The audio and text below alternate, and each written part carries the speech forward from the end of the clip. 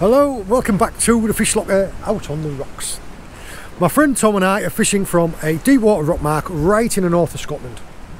Now this video is going to be slightly different in format than my usual ones because for two reasons I'm keeping the location secret.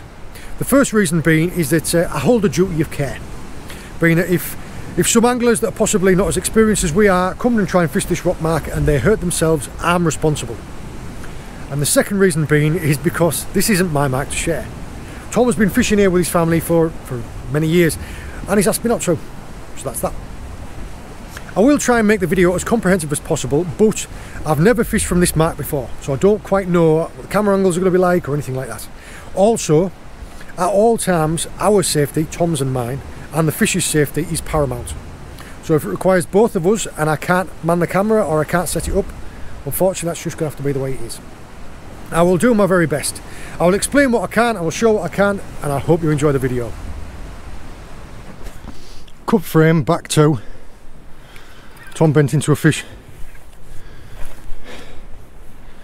Now we missed the first bite because we were too busy trying to get the camera on. We decided with this one that all we would do was get bent into the fish to make sure we don't lose it. But the same as before, all we had was we just had a couple of little nods and then it just went. Tom's lifted into the fish now and he's playing off deep down there.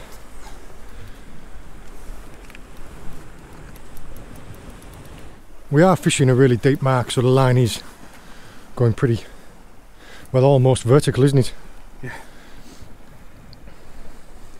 My back's loving it, I know that. Well, you were the closest one to the rod. You look really strained there, Johnny. Are you sat feeling comfortable? Yeah, I'm alright here, mate. I'm pleased for you. Just waiting for the other rod to go and then we'll have a double hook up, then we'll really be in trouble. I was going to say that it would be interesting then, wouldn't it? There is a bite. See it?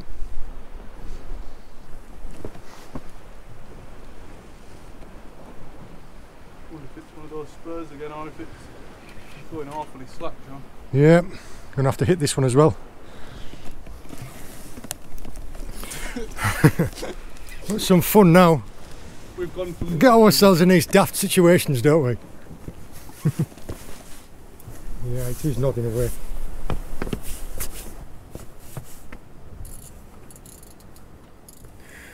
We were originally fishing a few rods, but as soon as Tom hooked into that fish, any of the rods down tide of it, we reeled them in. This one rod that's left out now was up tide of it, because we were thinking if the fish is going to run anywhere, it'll run down tide. So we've cleared all the rods out in its path. The bites that I was getting on there, and the way when I struck and it just let go, I think it is a spur dog. Been having a few of the baits coming back ragged up, and it is, we think it is little spur dogs. You're doing very well over there, you've been really quiet. I'm Go and have a look. yeah, I don't know if I'm in a state of regret or a state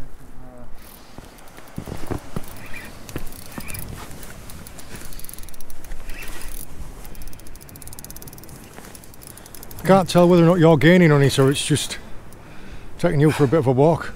yeah, just that last 5-10 minutes of hard work effort just got lost in about 15 seconds.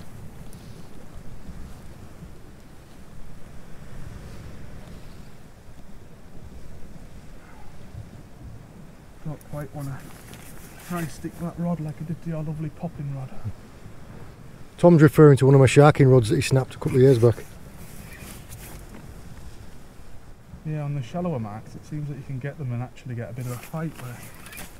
You're almost playing this like you'd play it from the boat. Yeah, I feel like it's, I don't know if it's on mud or on a steep mud bank or something.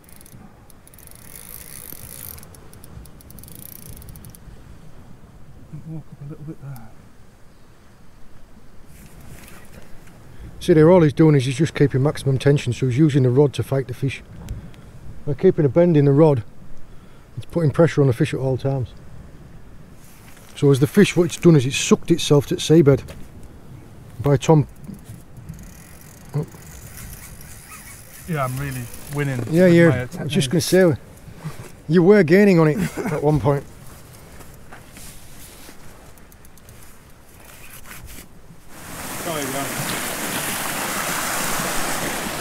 Unfortunately, well, I don't know if you can see it there. See it there on the surface?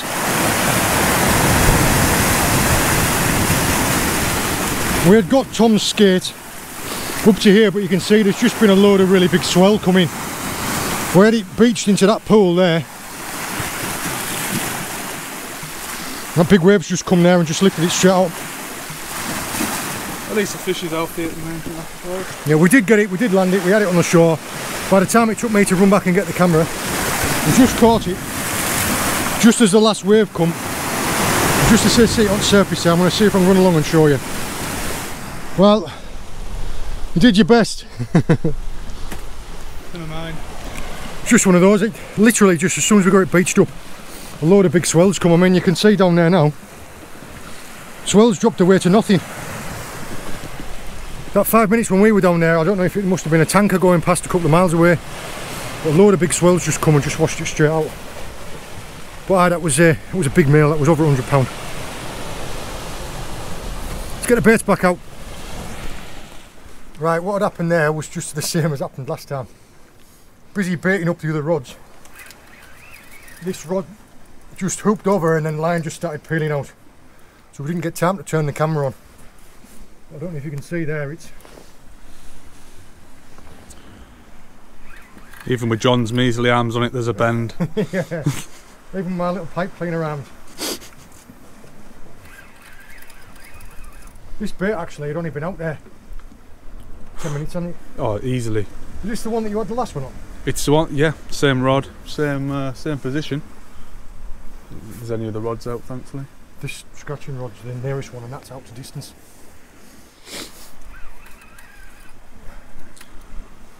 This fish is, I was going to say this fish isn't putting up as much of a struggle as what Tom's did. Tom, up that scratching rod of yours is going, mate. We have just had another David the dogfish. Yeah, we have. People are quite like this because they say a session isn't complete without a dogfish. They're almost like a channel mascot. I have just had a dogfish as well. We have had what we think is a lot of spur dogs coming through because they just keep ragging the baits, and also we're finding teeth marks in like the heavy mono. We're going to try and see if we can pull one of them out as well. But at the moment, while the big fish are here, we've certainly taken a liking. That rig with the luminous shrink tubings yeah, seems to be a distinct favourite. When we've dealt with this fish, I'm going to have to move in a minute because it's coming quite close to the rocks. When we've dealt with this fish, we'll talk you through the rigs and the baiting up. What I'm doing is I had moved the fish off the bottom a bit. I'm just trying to keep sustained pressure, but you'll notice that apart from this squashing my lady parts, is I'm keeping the rod relatively low. So using the rod, and I'm never going higher than about there. Because any higher than that, you lose the best power of the rod and you run a risk of high sticking it.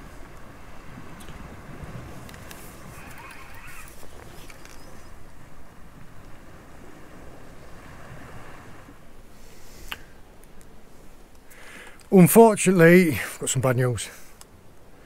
The first fish that we'd played it right at this mark, and then we took it across once it was up near the surface. What we tried to do this time was once the fish was sucked onto the bottom like it was, we were going to move to where we were going to land it and play it from there.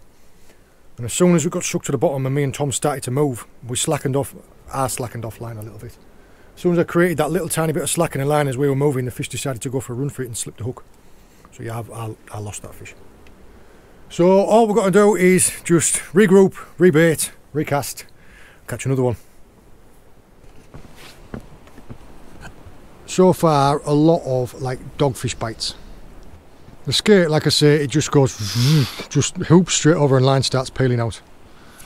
Because all we've got here is, as the rods are set up, look, we've left it on a really light drag.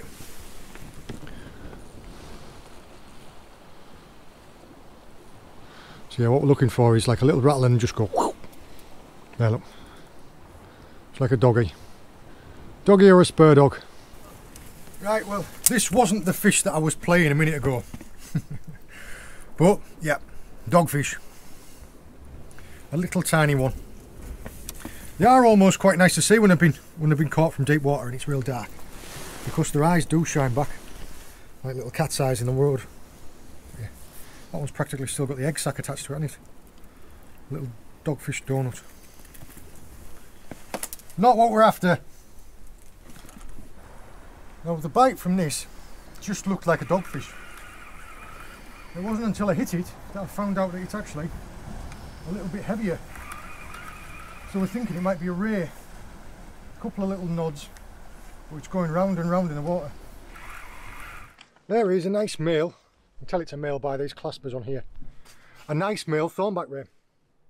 It's not the ray that we're after, but it's nice to see. You can see there by all these masses of thorns, like all the way on its cheeks, all the way all over its tail. Why they're called a thornback. Some of them even get thorns on their stomach. Stick him down to the water and let him go.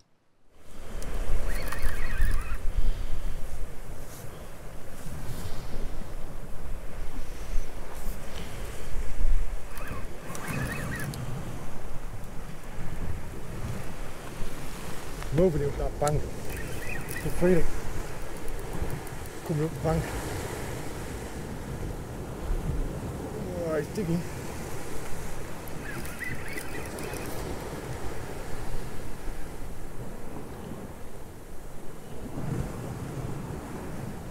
It's when you get that nose pointed up and you can keep it kiting up. Yeah, well that's what I'm trying to do. It's just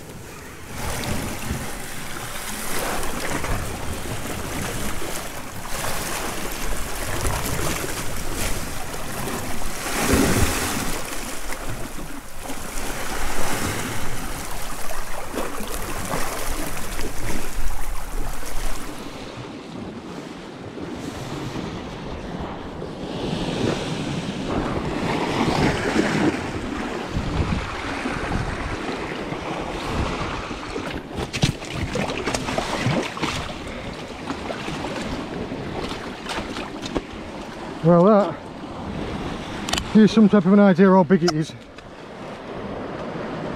That's how big it is. That was some good recycling, John, from the coal you caught earlier. Yeah.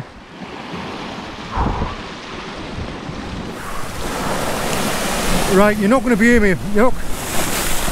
God, I tell you what, I'm all puffed out. You're not going to be able to hear me very well, because I'm right down near the water and there's quite a bit of swell. But that is what we're after. That's how big he is.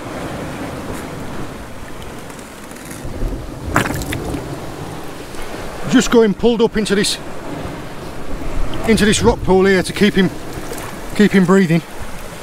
But you can see, look, on the sides of his wings, he's got a lot of, these are marine leeches, look. Sea leeches. He's got them all over him, the poor guy. 3, 4, 5,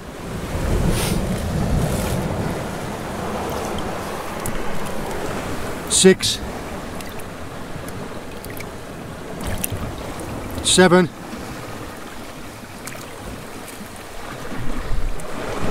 Each one of these here is a scar from a marine leech. Poor fella. These marks here, there and there, these are actually little hooks, and it uses those while breeding. But yeah, he's also got You can tell that this is a male by these claspers here. He's a good... I'd put him at being... I would put him there at being £100. We'll try and get... I don't think we've got a tape measure with us. We'll measure him with a length of cord and I'll work it out and put it in. But yeah, that's what we came for.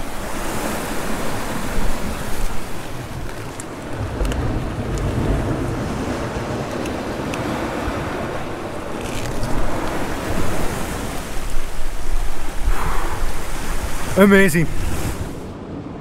You good? Good.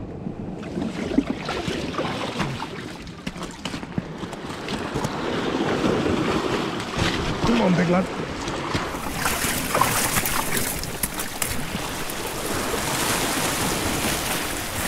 On, big lad.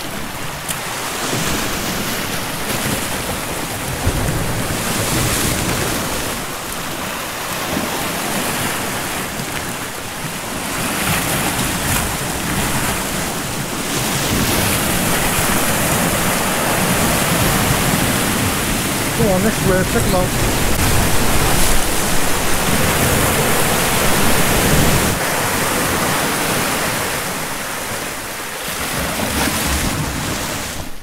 Right, now we've got a couple of minutes spare, I'm going to get Tom to talk you through the rig that we've been using.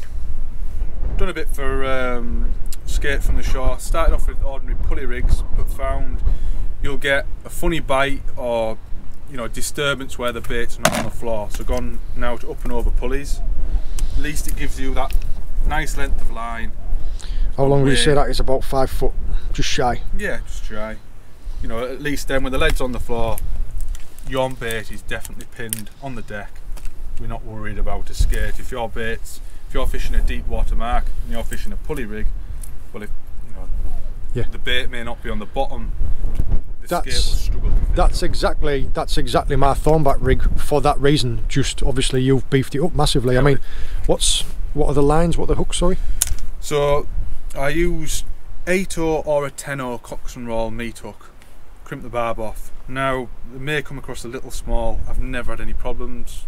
Don't even use a T-bar half the time. You can just take the hook out, no problems. I don't see the point in the barb with the amount of pressure we've got there. We've got snoods made from 200 pound. The reason for that one, a Blue Peter moment. I did quite a bit of research before we come up and talk to a few people, and some people were saying, oh, you only need 100 or oh, you only need 80. We've used 200 today, and we'll show you the reason why. For the camera will make that out there, you can see a lot of fray and damage. See how chaffed up all over the black there. I mean, that had shrink tube over the top, and there's a lot of damage there. I wouldn't want to continue using that rig. Checking the rigs constantly after each fish, certainly worth the while. If you've driven a long way, put a lot of time and effort in. Also, these massive fish like this, they're not being put off by a little bit of heavier line, are they? No, certainly not the case. So we're going to bait up today with octopus. We've done very well on it. John kindly brought them up from Cornwall, so they're on the jolly holidays. Yeah, very special Cornish octopus. I did catch these in another video, so I'll tag that into the description of here. So these are a perfect bait size. However, what we want to do is try and get a bit more scent out of these baits. So what I tend to do, I'll use John's sharp knife rather than my old blunt scissors, keeping fingers safe. If you just invert the octopus, so we're going to try and get that scent out as much as possible. Nice clean hands. This is why I'm letting Tom do the demo. He'll go home and make his sandwiches like that. I'll just eat my sandwiches like this. So to start off with, I've came to the top of the bait and I'm keeping the hook point proud. Obviously we're going to elasticate that, but you want to start off with a nice proud hook point. If it's like this, it's no good. Nice and proud. Well, that's it. That's the part that hooks you the fish. If this isn't sticking out, you're not going to hook it. If you're casting out and sat there for 2 hours and you get a run and it's dropped, it's a frustration. Find the end of the elastic. That was a nice task. I wouldn't be worried about using too much elastic, like John's alluded to. This is another conversation we've had with people going, oh, you'll put it off. I was like, you're joking, aren't you? Yeah, it's got a mouth that like a dustbin lid. So. Well, honestly, the biggest skate that we've had tonight, their mouths have been that big. So yeah, be generous with a bit of elastic.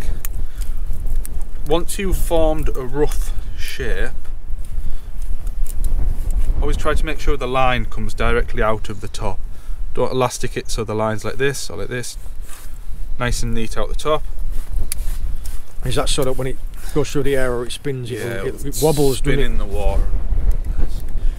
Once you've got a bait that you're roughly happy with, what I like to do, and thankfully we haven't had issues today, is try and stitch the hook in position. If the hook's loose, you know, it might slide sideways. If you come across on a diagonal, and then switch that diagonal, you're almost stitching the hook in position. Doesn't really, I mean, I have to put a fair bit of effort. You can see there, because by crisscrossing it there, you've laid the hook in place. Yeah. Something right. Check it. I'm pulling pretty hard there. It's not pulling through. That's not going to pull through. That should stay a relatively nice bait. But then once that's clipped down, that should stay in position. And what I do at the top of the rig is I open out a rotten bottom clip. You've just got a little canny link, haven't you? Yeah, and then I just, hands are rancid, but yeah, and then fold that over. And that will keep clipped down. I mean, today when we were fishing, actually started in the daylight. Yeah. And they're staying clipped down. Right, I'll show you there. The reason it's called an up and over is because it goes up from the lead, up over the canny link and down again. So it's an up and over. I mean, if this was a pulley, obviously then you would only have that much snood. Yeah. So when you're fishing a deep water mark, your lead is on the bottom and your line's at an angle like it's been today. Yeah. If there's a good tide run sometimes, and it's even off the bottom. Yeah. So at least with the up and over clip, no problems, that bait is on the bottom. Fantastic, Tom, thank you very much. No worries. There you go, a fantastic demo and an explanation of the rig that we've been using.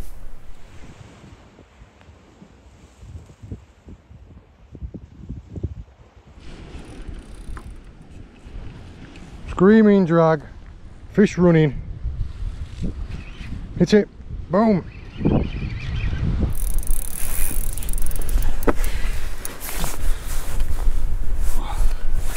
It's going for it then, wasn't it? Just a little. Literally just returned that fish of mine, come back up here, and this bait here, we were just looking at it and it was just rattling like that, and I said to him, I says, we've probably got another one here. But as soon as he turned around and got hold of it, just hooped straight over and started screaming line off. I think it's on the bottom. Yep. Some distance out as well, which is... We were just saying that the first flurry of fish that we had absolutely nothing. No bites, no nout. Then all of a sudden all the fish came on in like a 1 hour window. And then it's gone dead again, and we were thinking, that was with the tide going in one direction, and I'd kind of said, well, I imagine that they're going to go all the way in one direction, and when the tide turns they'll come all the way back.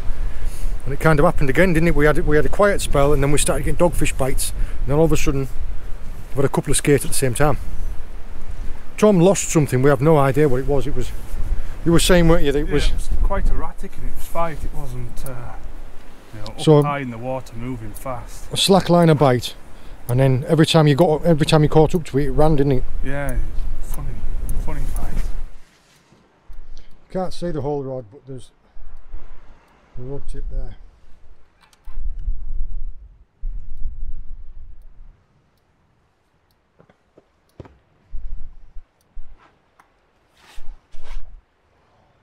You alright? Stiff back, don't know why.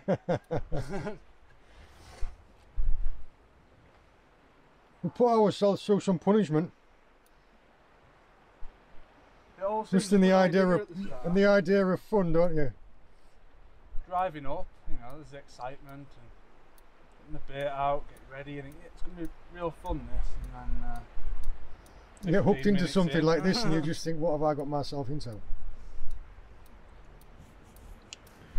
We were talking about this a few minutes ago, before all the commotion started, and it was that he was saying, can you find a way of explaining to someone, like the plethora of emotions that you go through, like the excitement, the anticipation, and then like when you'll see a rod tip twitch and you get all the adrenaline, and then if you lose it, just the absolute heartbreak and then frustration. Just despair, isn't it? Yeah, it is.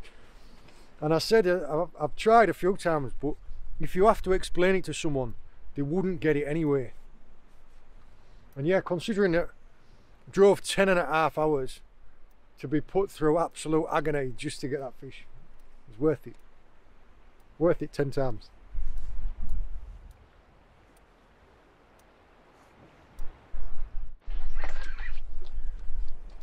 We're currently we're an hour in, just over an hour, like an hour and a quarter in. We've been doing it in half an hour spells just because it was, well, just unending. Tom's managed to finally get it moving off the bottom.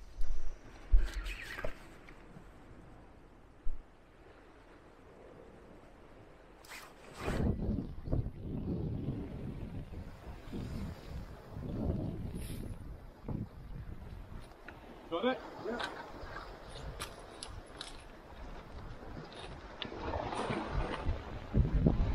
There we go. That is. I'll have to stand back to be able to get a good picture of it. But that is absolutely mammoth. I'm going to say easily 200 £.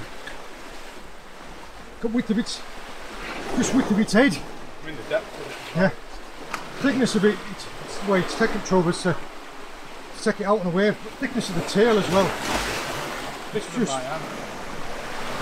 absolutely mammoth. And again, lots of these scars from all the leeches. Massive female common skate. There's the hook. Barbless 8-0 meat hooks. And that was the bait there, octopus. Traces all out. We'll return the fish. Catch it on the next big wave when it comes in. Ready, mate?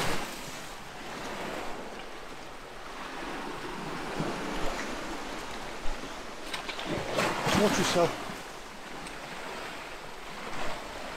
She's almost. She'll go, mate, she'll go. Oh, well done. Straight down. Well done, mate. All time. Yep. I'm sore. Looks like you are as well. Penn Clash 8000 and The old Grey's Nitra. the old Grey's Nitra. Packed up at home time now. God, that last fish really did take it out of us, but I tell you what, it was worth it. I think I'll need a good night's sleep. Couldn't even get a measure on it, it was just too much going on, too many waves and all that, but that was massive. I was seen quite a few really big fish, and that was up there at 200 £. Just the density of it. Well, we've come to the end of the session. It is absolutely it's been a long slog. 10.5 hours to get here. The first session that we had, it's well, we pushed it, to be honest. It was very, very windy. You managed to get Thornback Ray. It was the same day we'd driven up as well, wasn't it? Didn't get any skate bites. Yeah, after driving that full distance. And then the next day we tried, and it was just like a snow blizzard. With all the best intentions, we tried to go fishing, but it was just like 30-mile-an-hour winds and driving snow. The third session today, yes, produced the goods. How many dropped runs? 2 dropped runs.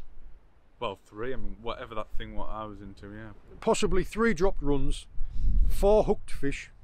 I lost one of them by slackening the line when we were trying to move positions. 3 landed fish. So that's it. In 3 sessions, we've landed 3 fish. 2 males. I put them around about the £100 mark, and that monstrous female, we were fighting it.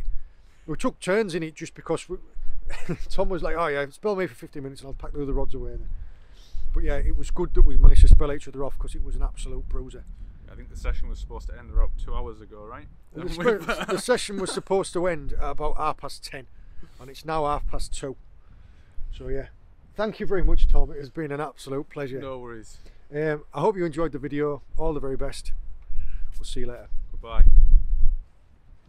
Tom's trying to find a way of holding that fish to make it look like it's a big one. Pretty much. Been trying that dark out all my life.